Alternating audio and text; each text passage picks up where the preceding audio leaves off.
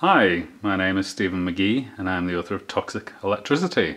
I just wanted to show you this experiment. So we've got two metal pots and we have a Dieffenbachia plant in each. They're both very similar in size, and we're going to have a 9-volt battery on each pot, and one is going to be electrified positive, so this is the positive potential plant, and the other one's going to be electrified negative, so this is the negative potential plant.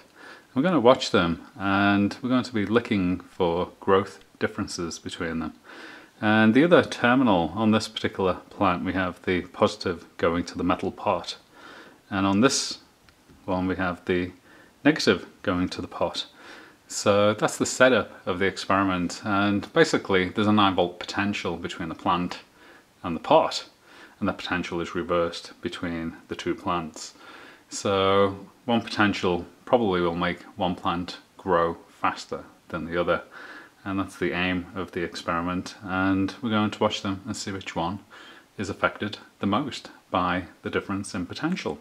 So that's the experiment. I'm going to start it today, and as soon as I have an update I will post another video. Hope you enjoyed the presentation and I wish you the very best of health. Thank you.